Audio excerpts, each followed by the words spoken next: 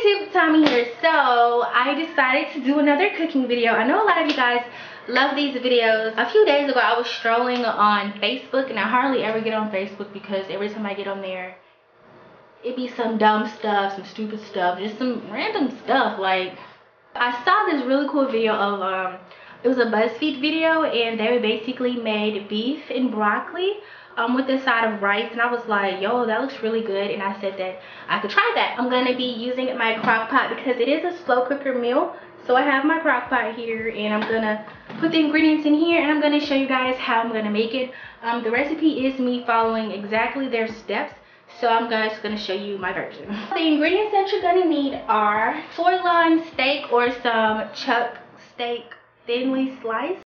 Hey YouTube, Tommie here. So I decided to do another cooking video. I know a lot of you guys love these videos. A few days ago I was strolling on Facebook, and I hardly ever get on Facebook because every time I get on there it be some dumb stuff, some stupid stuff, just some random stuff. Like, I saw this really cool video of it was a BuzzFeed video, and they basically made beef and broccoli with a side of rice, and I was like, yo, that looks really good, and I said that I could try that. I'm gonna be using my crock pot because it is a slow cooker meal. So I have my crock pot here, and I'm gonna put the ingredients in here, and I'm gonna show you guys how I'm gonna make it. The recipe is me following exactly their steps, so I'm just gonna show you my version. The ingredients that you're gonna need are sirloin steak or some chuck steak thinly sliced. So I got this from Walmart. It was $6.13. I need some soy sauce. I got the low sodium kind. Beef broth, sesame seed oil. The recipe also called for 4 cloves of garlic minced, but I had some minced garlic already in my refrigerator. Broccoli. They actually used the head of broccoli and just cut it from there like a fresh broccoli, but your girl just got the steam in the bag broccoli. It's okay. It's okay. And then you're just gonna need some brown sugar. Okay, so now we're gonna go ahead and get started with the broth part. So the first thing I'm gonna do is take the beef broth. This is 1 cup. The recipe calls for 1 cup, and I'm just gonna pour it in here. 1/2 cup of soy sauce. 1/4 cup of brown sugar. 1 tablespoon sesame seed oil. Next, the recipe calls for 4 cloves of garlic minced, but I looked up online, and a clove of garlic is equal to 1/2 tablespoon of minced garlic in a jar, so I just need 4 1/2 tablespoons. So this was supposed to cook on low heat, but I turned it on high just for the time being, since I'm actually like recording. I wanted to make it move a little faster, and now I'm just gonna cover. Okay guys, so it's now time to slice up this sirloin tip steak and put it on the plate and transfer it over. I am a college student who does not have nice cookware. This is a butter knife.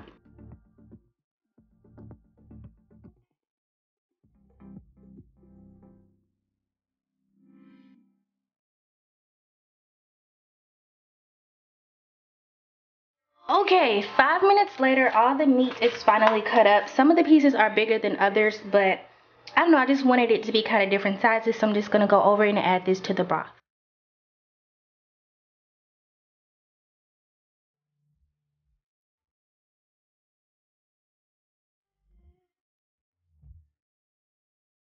Okay guys, so the only thing that I've noticed about the dish so far is that the sesame seed oil is really loud. Like, it smells really loud, and I actually got some on my shirt. It smells familiar though. It smells familiar, so I can cook some stuff with it. I don't know, but yeah, it smells super familiar, but it's kind of loud, and I'm not really sure how it tastes yet, so I'm a little lost, but I don't know. So if you really don't like sesame seed oil, then you may want to cut the amount that you're using in half. But so far that's the only thing. So now that we've just added the beef in there, the next thing that we need to do, then I'm gonna let it cook for low in like an hour or 2, and then I'm gonna put it on high because I ain't got 4 hours, okay? And then I'm gonna come back and add the next part of the mix in there. So see you guys then. So now it's time to cook the rice. So I went to my friend's room and borrowed this boiler because I didn't have a really big one. So just gonna rinse it. I'm gonna use this brand rice. And I'm gonna do 2 cups of rice. Add 4 cups of water. Now I'm putting the rice on medium heat. I'm just gonna add some butter.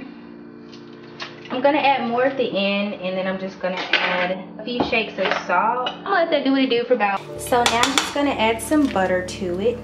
Just a little more, or a lot of more. Just making sure that it's nice and fluffy. Okay guys, so this is what the finished product looks like. You can see the sauce is so much thicker now, and it looks really good. It smells nice too. So I'm gonna have my friends taste test it. Okay, wait, the presentation though, dang. Oh my Jesus. Okay. You mess with a hungry person.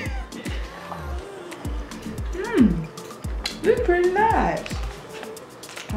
What does it taste like? Hold on. Go hot. I can't really explain what it tastes like. Yeah, see this stack right here? See this stack of rice? I tried to be like the people on the video and be fancy. Yeah. It kind of tastes like a little bit like the Chinese food that we have in the calf. Really? But not exactly. Not exactly. Like the chicken and broccoli. It's chicken and broccoli, but it's beef and broccoli. So your overall thoughts, what would you rate it? I'd probably give this like a 7.5 to 8. Okay. But it's hot though. It's just done. Okay guys, so it's time for my taste test. My friends are adding salt.